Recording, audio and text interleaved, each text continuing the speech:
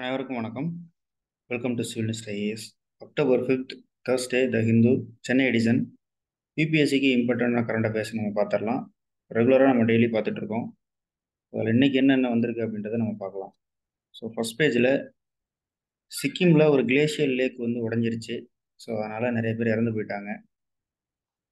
இதை பற்றின நியூஸ் வந்திருக்கு. இதை பற்றி நம்ம தெரிஞ்சுக்கணும் அப்படின்னா இந்த லொக்கேஷன் வந்து தெரிஞ்சுக்கணும். சுங்தாங் டேம் அப்படின்னு சொல்லிட்டு ஒன்று இருக்குது. ஸோ அதுதான் சிக்கிமில் இருக்கக்கூடிய லார்ஜஸ்ட் ஹைட்ரோ எலக்ட்ரிக் ப்ராஜெக்ட் வந்து அங்கே இருக்காமா. ஸோ அந்த லேக் வந்து அதில் இருக்கக்கூடிய அது சம்மந்தப்பட்ட ஒரு லேக் தான் வந்து சவுத் லொனாக் லேக் அப்படின்னு சொல்லி, இது வந்து 5200 மீட்டர் உயரத்தில் வந்து இருக்குன்னு சொல்கிறாங்க. இது வந்து உடஞ்சிட்டதுனால ஃபுல்லாகவே ஃப்ளட்டிங் ஆகிருக்கு அப்படின்ற மாதிரி சொல்கிறாங்க. அவ்வளோதான். ஸோ இப்போ வந்து நம்ம தெரிஞ்சுக்க வேண்டியது என்னென்னா சுங்தாங் டேங் அப்படின்ற அந்த இடத்த வந்து நம்ம தெரிஞ்சுக்கலாம். அவ்வளோதான்.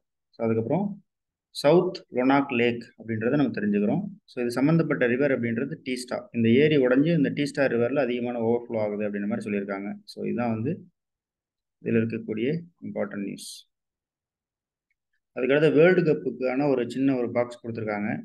இதில் வந்து எந்தெந்த இந்தியாவில் வேர்ல்டு கப் நடக்க போகுது. ஸோ அக்டோபர் 5லேருந்து நவம்பர் 19 வரைக்கும் நடக்க போகுது. இதை பொறுத்த வரைக்கும் 10 நாடுகள் வந்து பங்கேற்கிறாங்க. இந்த வேர்ல்டு கப் முடிஞ்சதுக்கப்புறம் இதில் இருக்கக்கூடிய இந்த டெக்னாலஜி என்னென்ன, இதில் என்னென்ன புது ரூல்ஸ் சேர்த்தாங்க அப்படின்றதெல்லாம் நம்ம பார்த்துக்கலாம். இப்போதைக்கு அந்த 10 நாடுகள் அப்படின்றத தெரிஞ்சுக்கலாம். அதுக்கப்புறம் எங்கெங்கே வேர்ல்டு கப் நடக்குது, அந்த ஸ்டேடியத்தோட நேம், அதோட ஹிஸ்டாரிக்கல் பேக்ரவுண்ட் வந்து தெரிஞ்சுக்கணும். எக்ஸாம்பிள், இப்போது சின்னசாமி ஸ்டேடியம் அப்படின்னு சொல்லியிருக்கு இல்லையா. ஸோ அப்போ அந்த சின்னசாமினா யார் அப்படின்றத நம்ம பார்த்துக்கணும். ஓகேவா. அதுக்கப்புறம் சிதம்பரம் ஸ்டேடியம்னா அந்த சிதம்பரம் அப்படின்றது யார், சிதம்பரம் அப்படின்றது யார் அப்படின்ற அந்த ஆங்கிளில் நம்ம பார்த்துட்டாலே போதுமானது. ஸோ அதே மாதிரி எந்த மாநிலங்களில் இந்த ஸ்டேடியம்லாம் இருக்குது அப்படின்றத நம்ம நோட் பண்ணிக்கணும். ஓகேவா. ஸோ ஏன்னா வேர்ல்டோட அட்டென்ஷன் எல்லாமே ஃபுல்லாக திரும்ப போகுது அப்படின்ற போது நிறைய இந்தியா அப்படின்றத ப்ரமோட் பண்ணுறதுக்காக வெயிட் பண்ணிட்டு இருக்காங்க நிறைய விஷயங்களை. ஸோ அது என்னென்ன அப்படின்றத வேர்ல்டு கப் நடக்கும்போது நம்ம பார்க்கலாம். ஸோ அதே மாதிரி இப்போ நார்த் ஈஸ்ட்லலாம் ஸ்டேடியம் இல்லை. இப்போ பார்த்தீங்க அப்படின்னா அது ஃபுல்லாகவே மெயின்லேண்டில் தான் இருக்குது. அப்போ நார்த் ஈஸ்ட்டில் இந்த மாதிரி ஸ்டேடியம் கொண்டு வந்து அதையும் நம்ம ப்ரமோட் பண்ண வேண்டிய ஒரு கட்டாயத்தில் இருக்கிறோம் இல்லையா. ஸோ அப்போ அதை பற்றியும் நம்ம இதை வந்து எழுதலாம். ஏன்னா கிரிக்கெட் அப்படின்னா மெஜாரிட்டி வந்து மெயின்லேண்ட் பிளேயர்ஸ் தான் இருக்காங்க. நார்த் ஈஸ்ட் பிளேயர்ஸ் வந்து பெருசாக கிடையாது, ஸ்டேடியமும் கிடையாது. ஓகேவா. பெரிய லெவலில் ஃபுட்பால் கிரவுண்டோ அல்லது வேர்ல்டு அட்டென்ஷனை சீக் பண்ணுற மாதிரி கிடையாது. அப்படின்ற போது இந்த விஷயங்களை ப்ரொமோட் பண்ணுறதுக்காக நம்ம வச்சுக்கலாம். ஸோ டெவலப்மெண்ட் அப்படின்ற அந்த கேட்டகரி கீழே இதை வந்து நம்ம எழுதுறதுக்கு இது யூஸ்ஃபுல்லாக இருக்கும். ஓகே. ஸோ மற்றபடியான பேசிக் ஃபேக்ட்ஸ் எல்லாமே கொடுக்குறத அப்பப்போ நம்ம படிச்சுக்கலாம். அவ்வளோதான். Okay, right. அடுத்தது trio wins chemistry Nobel for quantum dots. Quantum டாட்ஸ்னா என்ன, குவாண்டம் டெக்னாலஜினா என்ன, இது எல்லாமே நம்ம சயின்ஸ் அண்ட் டெக்னாலஜி டீல் பண்ணியிருக்கோம். ஸோ குவாண்டம் டாட்ஸை பற்றி அல்லது நோபல் ப்ரைஸை பற்றி நம்ம இப்போ தனியாகவே ஒரு கம்பைலேஷன் வீடியோ அப்படின்றத நம்ம கடைசியாக நம்ம லான்ச் பண்ணிவிடுவோம். நோபல் ப்ரைஸ் எல்லாமே அவங்க கொடுத்து முடிக்கட்டும், அதுக்கப்புறம் நம்ம அதை பற்றி நம்ம பார்க்கலாம்.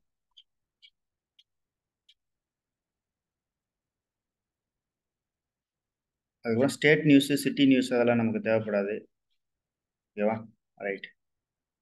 அதில் பாருங்கள், லட்சத்தீவு எம்பி டிஸ்குவாலிஃபைடு அகைன்னு சொல்லிட்டு ஒரு நியூஸ் வந்து கொடுத்துருக்காங்க. ஸோ இந்த மாதிரி எம்பி வந்து டிஸ்குவாலிஃபை பண்ணுறது அப்படின்றது ஒரு வகையில் அவங்களுக்கு கொடுக்க தண்டனையாக இருந்தாலுமே இது வந்து என்னென்னா ஒரு நம்மளுடைய டெமோக்ரஸி சிஸ்டத்தில் இருக்கக்கூடிய அந்த ஃப்ளாஸு, டெமோக்ரஸி சிஸ்டம் எப்படி இயங்கிக்கிட்டு இருக்கு அப்படின்ற அந்த கேட்டகரிக்காக அதை நம்ம யூஸ் பண்ணிக்கலாம். அவ்வளோதான். ஏன்னா அந்த மாதிரி ஏதாவது ஒரு தேவையில்லாத விஷயங்கள் எல்லாம் பேசி டிஸ்குவாலிஃபை ஆகிறது அல்லது கிரைம் அந்த மாதிரி இதில் சம்மந்தப்பட்டு ஆகிறாங்க அப்படின்னா, அப்போது டெமோக்ரஸியில் நம்ம என்னென்ன சேஞ்சஸ்லாம் கொண்டு வரணும், கிரிமினலைசேஷன் ஆஃப் பாலிடிக்ஸ் அப்படின்னா என்ன, அதை நம்ம எப்படி அவாய்ட் பண்ணுறது, அதை எப்படி தவிர்க்கிறது, அந்த மாதிரி விஷயங்களுக்கு இதை நம்ம எடுத்துக்காட்டாக நம்ம கொடுத்துக்கலாம். அவ்வளோதான்.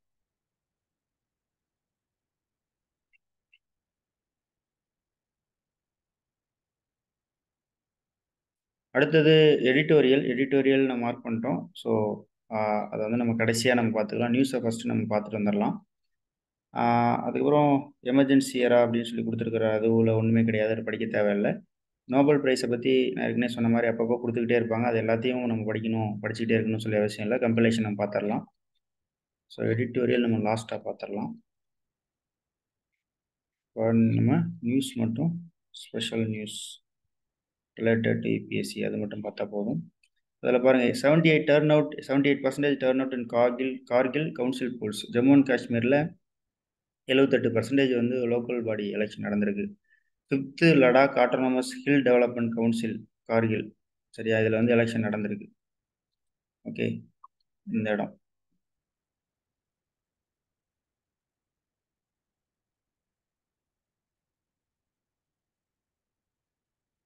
ஓகேவா, ரைட். ஸோ அதில் தெரிஞ்சிக்க வேண்டியது என்னென்னா, இப்போ 78%ன்ற போது ஈவன் இது மெயின்லேண்டை விட ஜாஸ்தியாக தான் இருக்குது இல்லையா? ஸோ அதனால் இது வந்து நம்ம ஒரு நோட்ஸாக இருந்து எடுத்துக்கலாம். இந்த மாதிரி ஜம்மு அண்ட் காஷ்மீர் அப்படின்றது இன்டெக்ரல் பார்ட் ஆஃப் இந்தியா. அங்கே இருக்கக்கூடிய மக்கள் டெமோக்ரஸியில் நம்பிக்கை வச்சுருக்காங்க. ஆட்டோக்ரேசியில் இல்லாமல் டெமோக்ரஸியில் நம்பிக்கை வச்சுருக்காங்க. நாட்டினோட எலெக்ஷன் கமிஷன், நாட்டோட சிஸ்டத்தில் நம்பிக்கை வச்சுருக்காங்க. அதனால தான் இவ்வளோ மக்கள் வந்து ஓட்டு போடுறாங்க அப்படின்ற அந்த காரணத்துக்காக அதை நம்ம வந்து எடுத்துக்கலாம். ஓகேவா? அதே மாதிரி ரொம்ப நாளாக வந்து ஒரு டிஸ்பியூட்டட் ஏரியாவாக இருந்து அதுக்கப்புறம் டெவலப்மெண்ட் அப்படின்றத நோக்கி போகும் பொழுது டெமோக்ரஸி அப்படின்றத உங்களுக்கு ஒரு வழிவகுத்து கொடுக்குது அப்படின்ற அந்த ஆங்கிளில் நம்ம இதை சொல்லிக்கலாம். Okay, so GS paper 2 election process and GS paper 3 economic development அப்படின்ற அந்த கேட்டகரி கீழே வந்து வரும். ஸோ அதுக்கு அடுத்தது நியூஸ் பேஜில் new defence indigenisation list has futuristic weapons. அதாவது புதுசாக நம்மளுடைய இராணுவ தளவாடங்கள், இராணுவ உபகரணங்கள்லாம் தயாரிக்க போகிறாங்க உள்நாட்டிலேயே. ஸோ அதில் வந்து என்னென்னா நிறைய அட்வான்ஸ்டாக வெப்பன்ஸ்லாம் தயாரிக்கிற மாதிரி வந்து லிஸ்ட் வச்சுருக்காங்க. ஸோ அதில் வந்து என்னென்ன சொல்கிறாங்க அப்படின்னா, இன்ஃபேண்ட்ரி கம்பார்ட் வெஹிக்கிள்னால் தரையில் போய் தாக்குறது, ஆல்டரின் வெஹிக்கிள்ஸ்னால் அதாவது ஒரு நீர்நிலைகளில் போகிற மாதிரி, பாலைவனத்தில் போகிற மாதிரி, காட்டுக்குள்ளே போகிற மாதிரியான அதான் வந்து ஆல்டரின் வெஹிக்கிள்ஸ்னு சொல்லுவாங்க. இந்த மாதிரி ஒரு பீரங்கி வந்து இப்போ எல்லா இடத்துக்கும் இந்த மாதிரி போகிற மாதிரியான ஒரு அமைப்பு வந்து செட் பண்ணியிருப்பாங்க. அதுக்கப்புறம் அன்மேன்டு ஏரியல் வெஹிக்கிள்ஸ், ஒரு medium range precision kill system for artillery, இது எல்லாமே இதில் வச்சுருக்காங்க. ஓகேவா, இதெல்லாமே டொமஸ்டிக்காகவே தயார் பண்ணி வைக்க போகிறதா வந்து சொல்கிறாங்க. ஓகே, மிக் 17 ரக விமானத்தோட சோப்பர் கேபின் நோஸ் அது கூட வந்து இண்டிஜினஸாக தயார் பண்ணுறதா வந்து சொல்லியிருக்காங்க. ஓகே, அதெல்லாம் ஒவ்வொன்றும் விமானத்தை பொறுத்த வரைக்கும் ஒவ்வொன்றும் ஒரு பகுதியாக இருக்கும். ஸோ அதை அப்படி தயார் பண்ணுறாங்க. இதில் வந்து என்னென்னா டிஃபென்ஸ் மினிஸ்டர் ராஜ்நாத் சிங் வந்து இதை ரிலீஸ் பண்ணியிருக்காரு. சலாமன் 2.0 அப்படின்ற இதை வந்து ரிலீஸ் பண்ணியிருக்காரு. இதன்படி வந்து என்னென்னா இந்த சொலாமன் 2.0ல என்னென்னலாம் பண்ண போகிறாங்க அப்படின்றத ஒரு ரோட் மேப் வந்து கொடுத்துருக்காரு. இது எதுக்கு நம்ம எழுதிக்கலாம் அப்படின்னா, நம்முடைய defence technology advancement, internal security, ஓகேவா, மைட்டினஸ், இந்தியாவோட டெவலப்மெண்ட்டு அப்படின்ற அந்த ஆங்கிள் எழுதிக்கலாம். ஜிஎஸ் பேப்பர் 3ல எழுதிக்கலாம் இன்டர்னல் செக்யூரிட்டி, அதுக்கப்புறம் எக்கனாமிக் டெவலப்மெண்ட்டு, ஓகேவா, அதெல்லாமே. அதுக்கப்புறம் டிஃபென்ஸ் மெக்கானிசம் வந்து நம்ம உள்நாட்டிலே ஆத்ம நிர்பார் பாரத் அப்படின்ற வகையில் எல்லா விஷயங்களையும் நம்ம உள்நாட்டிலே தயார் பண்ணுறோம் அப்படின்ற பட்சத்தில் வெளிநாட்டில் அந்நிய செலாவணி வந்து அதிகமாக நம்ம பயன்படுத்த தேவையில்லை. அப்போ நம்மளோட ப்ரொக்யூர்மெண்ட் சிஸ்டம் வந்து ஜாஸ்தியாகுது. டொமஸ்டிக்காகவே நம்ம பயன்படுத்துகிறோம், தயார் பண்ணுறோம், பயன்படுத்துகிறோம் அப்படின்னா வெளிநாடுகள்லேருந்து இம்போர்ட் பண்ணுற அந்த செலவுன்றது குறையும். ஸோ அதனால் உள்நாட்டில் இருக்கக்கூடிய விலைவாசி அப்படின்றது கட்டுக்குள்ளே வரும். ஓகேவா, ஃபிஸ்கல் டெபிசிட் வந்து நம்ம வராமல் பார்த்துக்கலாம் அப்படின்ற அந்த ஆங்கிள்லையும் நம்ம இதை வந்து நம்ம எழுத முடியும். So over A period of time இவங்க என்னென்ன பண்ண போகிறாங்க அப்படின்றத இங்கே ஹைலைட் பண்ணியிருக்கேன் last பேராகிராஃபில். Tank, radar, armour plate for cabin nose, அதுக்கப்புறம் ஓஎஸ்ஏ, ஏகேஎம், ஏர் டிஃபென்ஸ் சிஸ்டம், இதெல்லாமே அதில் இருக்கக்கூடிய சிஸ்டம். இது எல்லாமே படிக்கணும் அப்படின்னு சொல்லி அவசியம் இல்லை, சும்மா தெரிஞ்சு வச்சுக்கலாம். இது மெயின்ஸில் வரும்போது இந்த மாதிரி சிஸ்டம்லாம் நம்ம இண்டிஜினஸ் பண்ணுறோம், இண்டிஜினஸாகவே நம்ம உருவாக்குறோம் அப்படின்றத தெரிஞ்சுக்கிட்டா போதும். ஓகேவா, நம்ம எல்லா பொருட்களும் நம்ம இம்போர்ட் பண்ணுறது கிடையாது. கொஞ்சம் கொஞ்சமாக நம்ம ஆத்ம நிர்பார் பாரத்துக்கு கீழே நம்ம இதெல்லாமே பண்ணுறோன்றது ரொம்ப பெரிய விஷயம் தான். ஓகேவா, அதுக்கு அடுத்தது டர்மரிக் போர்டு அப்படின்றத கான்ஸ்டியூட் பண்ணியிருக்காங்க. ஓகேவா, இங்கே பாருங்கள், டர்மரிக் போர்டு அப்படின்றத, அதாவது இப்போ எப்படி நேஷனல் கோகனட் போர்டுலாம் இருக்கு இல்லையா, அது மாதிரி டர்மரிக் போர்டு அப்படின்றத உருவாக்கியிருக்காங்க. இந்த டர்மரிக் போர்டு வந்து யாரெல்லாம் இருப்பாங்க அப்படி, இது வந்து என்ன பண்ணும் அப்படின்னா, டர்மரிக் அதாவது மஞ்சள் உற்பத்தி, அதுக்கப்புறம் மஞ்சள் உற்பத்தி அதிகப்படுத்துறது எப்படி, அது சம்மந்தப்பட்ட ஆராய்ச்சி, அதுக்கு ஃபண்டு ஒதுக்குறது, அதை பற்றிலாம் அவங்க வந்து டிஸ்கஸ் பண்ணிப்பாங்க. ஓகேவா, அதுக்காக இதில் வந்து என்னென்னா, ஏற்கனவே இருக்கிற மஞ்சள் உற்பத்தி இப்போதைக்கு 6600 கோடி வந்து நம்ம எக்ஸ்போர்ட் பண்ணிட்டு இருக்கோம். 2030 வந்து 8400 கோடிக்கு வந்து எக்ஸ்போர்ட் பண்ணுறதா பிளான் பண்ணியிருக்கோம். அப்படின்னு என்னென்னா, மஞ்சள் விவசாயிகளுக்கு இதுக்கு மேலே அதிகமான லாபம் இருக்கும். ஓகேவா, ஏன்னா எக்ஸ்போர்ட்டோட அளவு வந்து ஜாஸ்தி பண்ண போகிறாங்க. ஓகே, எய்ம் வச்சுருக்காங்க அந்த மாதிரி, அதை நோட் பண்ணிக்கலாம். அதுக்கப்புறம் இதில் வந்து இந்த போர்டில் வந்து யார் யார் இருப்பாங்க அப்படின்னா, ஒரு சேர்பர்சன் இருப்பார். இது வந்து மத்திய அரசாங்கம் வந்து நியமிக்கும். அதுக்கப்புறம் members from the ministry of AYUSH, department of pharmaceuticals, ministry of agriculture and farmers welfare ministry, ministry of commerce and industry, and senior state government representative from the 3 states on rotational basis. ஓகேவா? So இதுதான் வந்து அந்த மெம்பர்ஷிப்போட base. இது வந்து ரொம்ப ரொம்ப ரொம்ப ரொம்ப இம்பார்ட்டன்ட் ஃபார் பிலிமினரி ஆஸ்பெக்ட். இப்போ மஞ்சள் போர்டுல யார் யாரெல்லாம் இருப்பாங்க அப்படின்றது ஒரு கொஸ்டினபிள் ஏரியா. ஓகேவா? ஆ மஞ்சள் போர்டுல யார் யாரெல்லாம் இருப்பாங்க அப்படின்றது ஒரு கொஸ்டினபிள் ஏரியா. அதை யார் அப்பாயின்ட்மென்ட் பண்றாங்க அப்படின்றதெல்லாம் முக்கியம். அப்போதைக்கு எக்ஸாம் எழுத போற அந்த சமயத்துல எந்தெந்த ஸ்டேட் மெம்பர்ஸ் வந்து இருக்காங்க அப்படின்றத நோட் பண்ணிக்கணும். ரைட். ஸோ இதுதான் வந்து பிலிமினரி ஆஸ்பெக்ட்ல. ஸோ இது மூலியமா மெயின்ஸ் ஆஸ்பெக்ட்ல வந்து என்னன்னா அக்ரிகல்ச்சர் ரிஃபார்ம்ஸு, ப்ரொடக்டிவிட்டி இன்க்ரீஸ் பண்றது, எக்ஸ்போர்ட்டை இன்க்ரீஸ் பண்றது, அக்ரிகல்ச்சர் அக்ரோ எக்ஸ்போர்ட்ஸ் அப்படின்ற அந்த கேட்டகரிக்கு கீழே வந்து எழுதிக்கலாம். அதே மாதிரி ஃபார்மர்ஸ் இன்கம் அப்படின்றதுலையும் கிராப் பேட்டர்ன் அப்படின்றதுலையும் இந்த இஷ்யூ வந்து நம்ம எழுதிக்கலாம். ஓகேவா? ரொம்பவே important for GS paper 3 agriculture அப்படின்ற அது சம்மந்தப்பட்டு வரக்கூடியது. ஓகே. அதுக்கப்புறம் எக்ஸ்போர்ட் சம்மந்தப்பட்டது. டோட்டலா எக்கனாமி அப்படின்ற அந்த கேட்டகரி கீழ வந்து வரும். ஸோ பிலிமினரி ஆஸ்பெக்ட்ல நம்ம சொன்ன மாரி ஒரு கொஷின்ஸ் வந்து கேட்கறதுக்கு வாய்ப்பு இருக்கு. ரொம்பவே முக்கியம். ஏன்னா, அது இப்ப தான் கிரியேட் பண்ணியிருக்காங்க. மஞ்சள் போர்டுன்றது புதுசு. கோகனட் போர்டுலாம் பழசு. ஓகே. நேஷனல் டர்மரிக் போர்டுன்றது ரொம்ப புதுசா இருக்கு. ஓகேவா? ரைட்.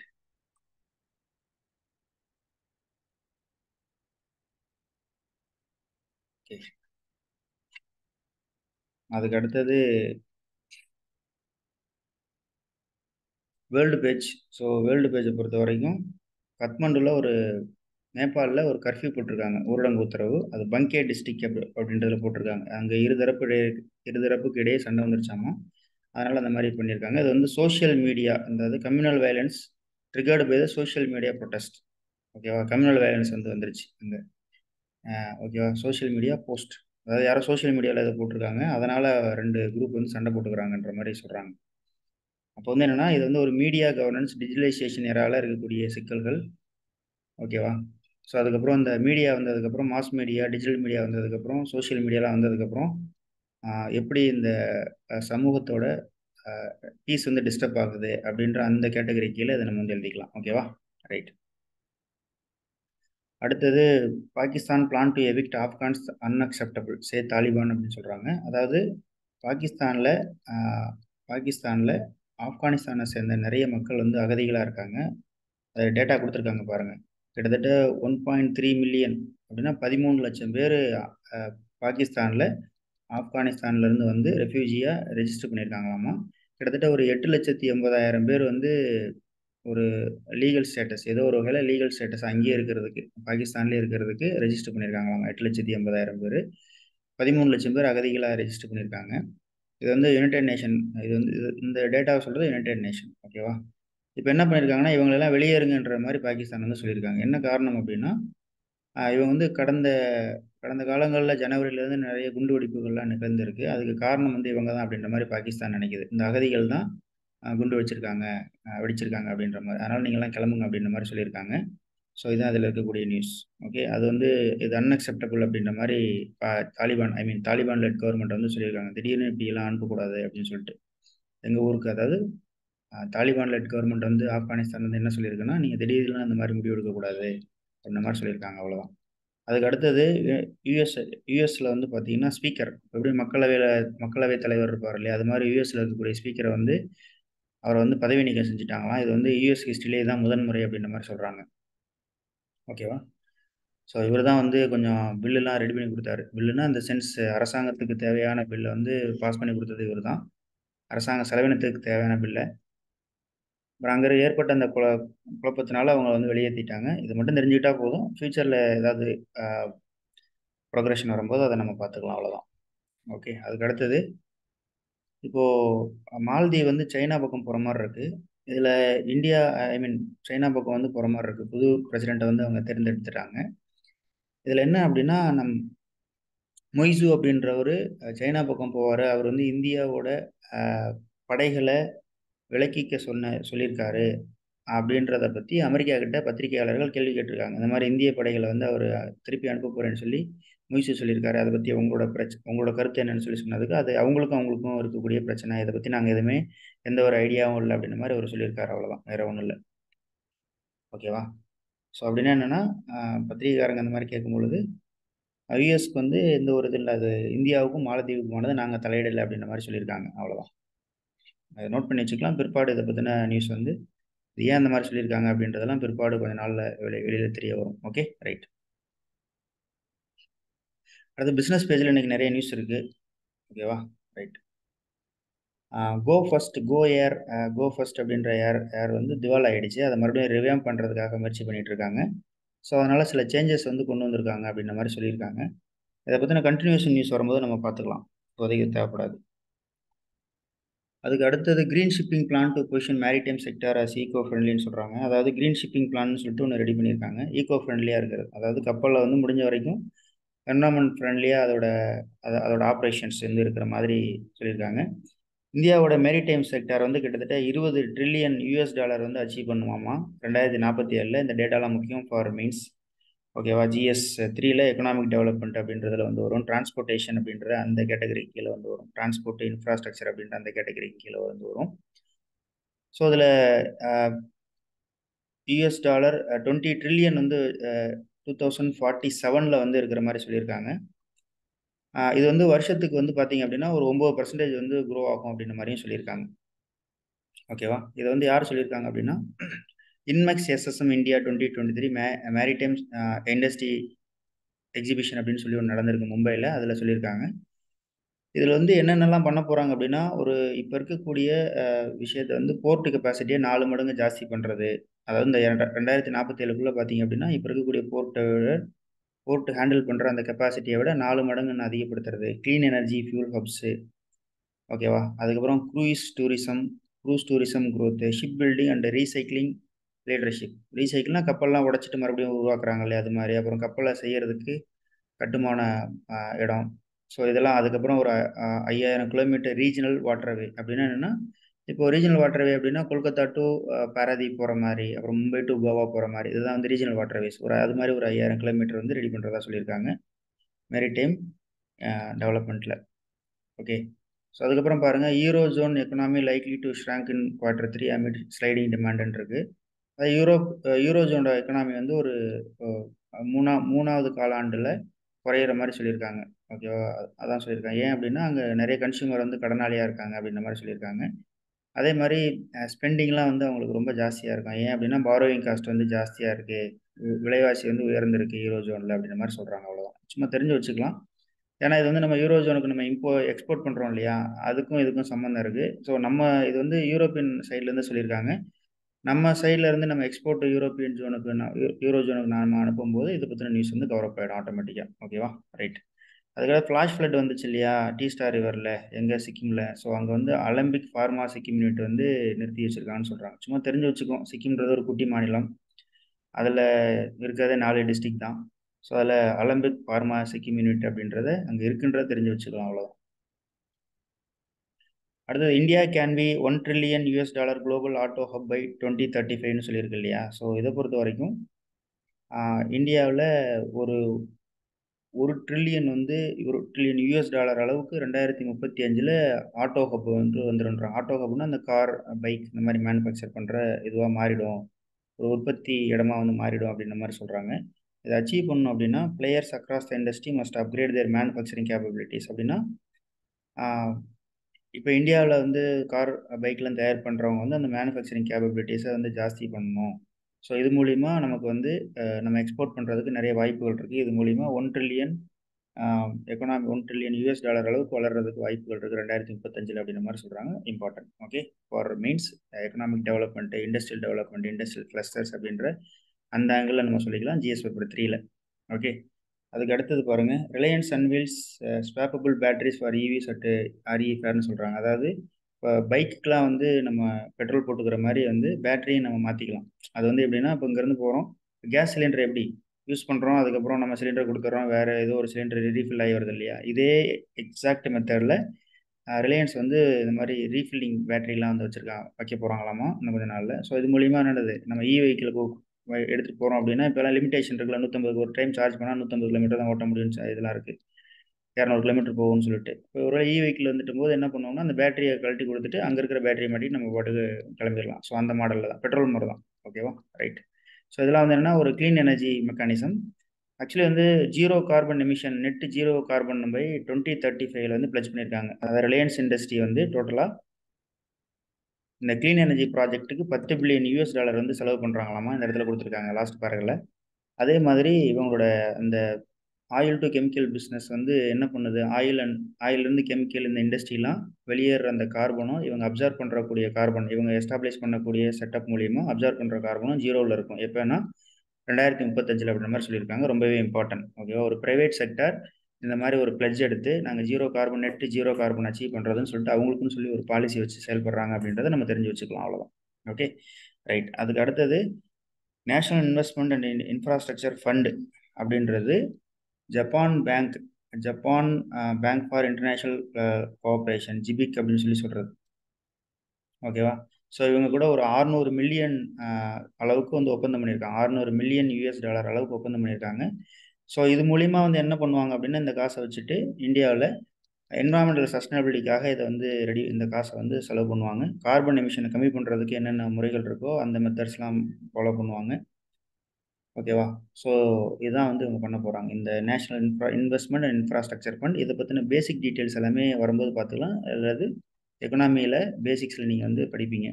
ஓகேவா? நேஷனல் இன்வெஸ்ட்மெண்ட் அண்ட் இன்ஃப்ராஸ்ட்ரக்சர் ஃபண்டுனா என்ன, அது யார் எதுக்காக செலவு பண்ணுறாங்க, ஓகே, அது எப்படி ஃபண்ட் ரைஸ் ஆகுது அப்படின்றதெல்லாம் பேசிக்ஸ் கொடுக்கும்போது பார்த்துக்கலாம். இல்லை அப்படின்னா நீங்கள் தனிப்பட்ட முறையில் நீங்கள் படிச்சுக்கலாம். ஓகேவா?